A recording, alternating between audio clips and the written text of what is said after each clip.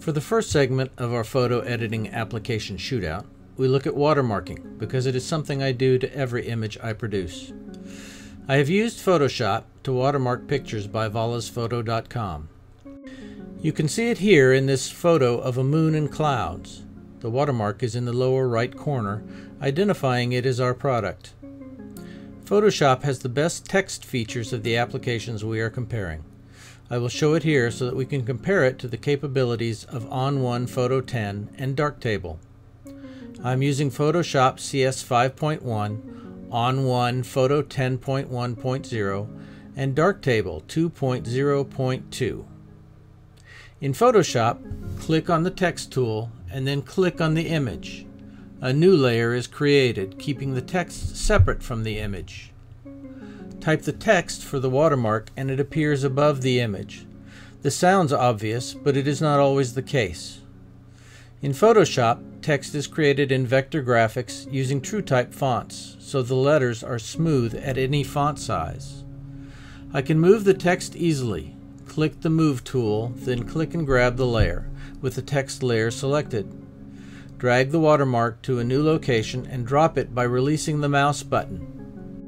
Photoshop has many options for highlighting text with the layer styles not available in the other applications. Creating a drop shadow or a glow would take manual techniques in ON1 or Darktable. A different colored outline around the text can be important when the background is broken with texture or colors.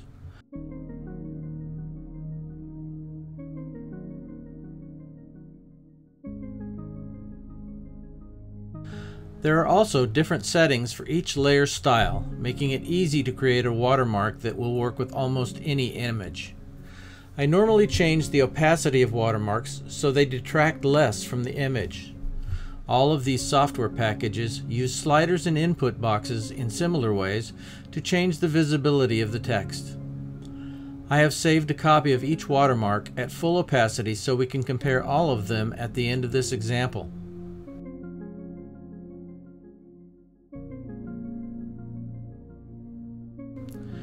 Darktable presents a modular environment rather than the tool palettes of Photoshop. Moving the cursor to the More Modules label, click on the triangle to the right of the label. A list of modules appears. Scroll down to the menu item Watermark. Clicking this loads and opens the Watermark module. Close the list.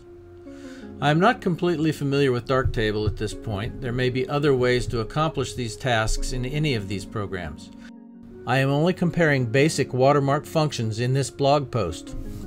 More information on ON1 and Darktable functions can be found through links in the description accompanying the video and blog post.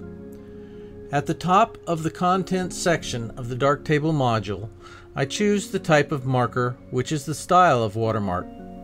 Darktable provides for other types of watermarks as well as text labels. For our purposes, choose the simple text.svg marker for text only. Type in the text.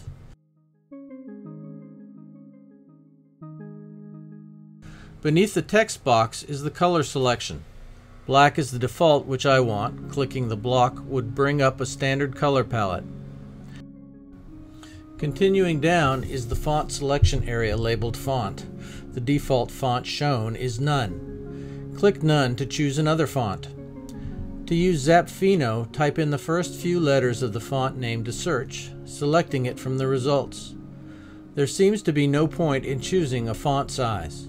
Exit the font selection window and the watermark is scaled across the window. Looking at the bottom of the Properties section of the module, the watermark is initially scaled at 100% on the image. Clicking on the Options triangle reveals the choices to scale it on the image or either the larger or smaller border. To scale it further, click and drag the triangle for the percentage adjustment slider to adjustments above the scale on Setting.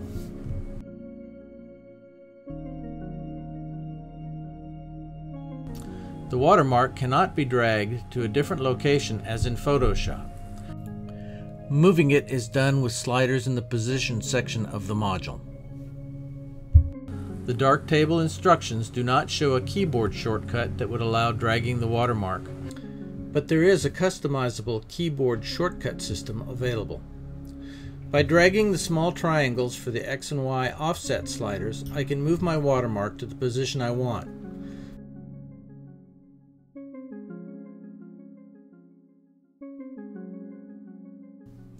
I adjust the size of the watermark by adjusting the Scale slider in the Properties section of the Watermark module. I can adjust the opacity in a very similar manner as I can in Photoshop.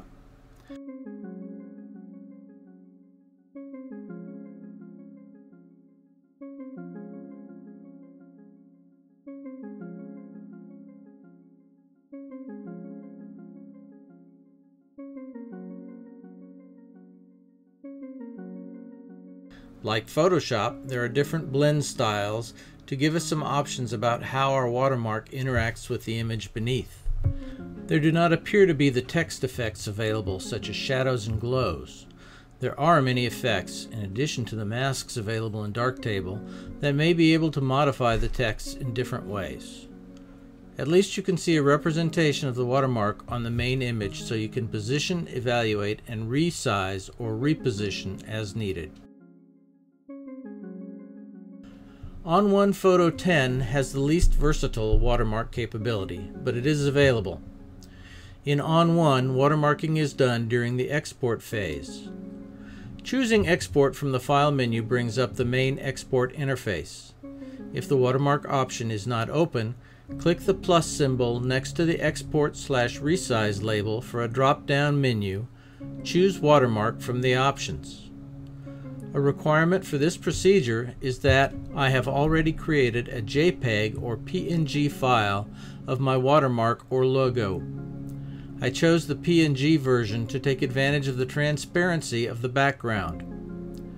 Choosing a JPEG image creates a rectangular image with a colored background. We can see a preview of our watermark, but only in the thumbnail of our image.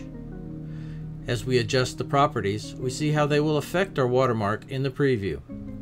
We have control over the size, how it is inset in a section of the image, and we can choose the section of the image. It is difficult to move just a little right or left when you have the watermark the right size and the right height on the image.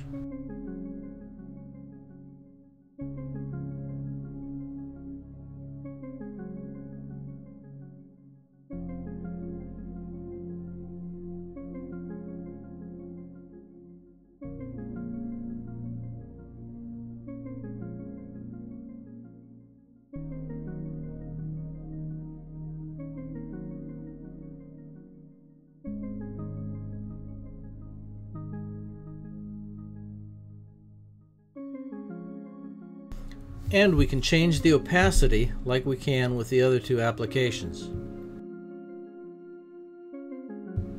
In the other two examples, I did not include the export steps because the image output was the same as we saw on the screen. However, I show this export because of what it produced. I selected the photo I created and opened it in ON1 Photo 10, and the watermark that was exported was not what I thought I was creating. I tried the procedure twice and got the same incorrect result. It may be a bug that will be corrected in an update that is out by the time you view this. If I figure it out, I will report back here. Thinking outside the box, there's another way to create a watermark in ON1 Photo 10. They seem to have much better capabilities of handling layers than they do of handling watermarks. So I wanted to try using a layer to create a watermark. Again, we are in ON1 Photo 10 with our original image open. In this case, I enter the Layers module of ON1 and edit a copy. From the File menu, I choose Add Layer from File. For a layer, we can choose a JPEG, PNG, or TIFF file. TIFF, like PNG and GIF, allows transparent backgrounds. ON1 appears not to recognize GIF files. I chose a TIFF file thinking that the quality would be better than the PNG image. In the result, they were both about the same. As you can see, it opens clearly, although the font does not look quite as clean as it does in Photoshop. It is not a TrueType font or a vector-based graphic, but a bitmapped image. Using the transform tool, I move and scale the watermark so it can all be seen, and then work it to the size I want. I'm pressing the Shift key while I click and drag the corner points to keep the proportions of the watermark, the width and height, the same. Using this method in ON1, the watermark is visible in both the preview and on our image. We can alter the transparency as we can any other layer. While we don't have the text handling features of Photoshop, we do have all of the layer effects available in this versatile application to apply to our watermark layer. We can also transform it into a mask to use on other layers. And finally, I present the watermark comparison results. Without actual font measurements, I did not achieve the same size font in any of our examples. I think it is obvious that Photoshop and Darktable produce the sharpest text, likely because of using TrueType fonts installed on the computer. The ON1 Photo 10 watermarks in the center of the image are, on top, the TIFF image imported as a layer with transparency and no effects, and below that, one with some chiseling and blurring applied to a JPEG image, trying to smooth out the rough edges.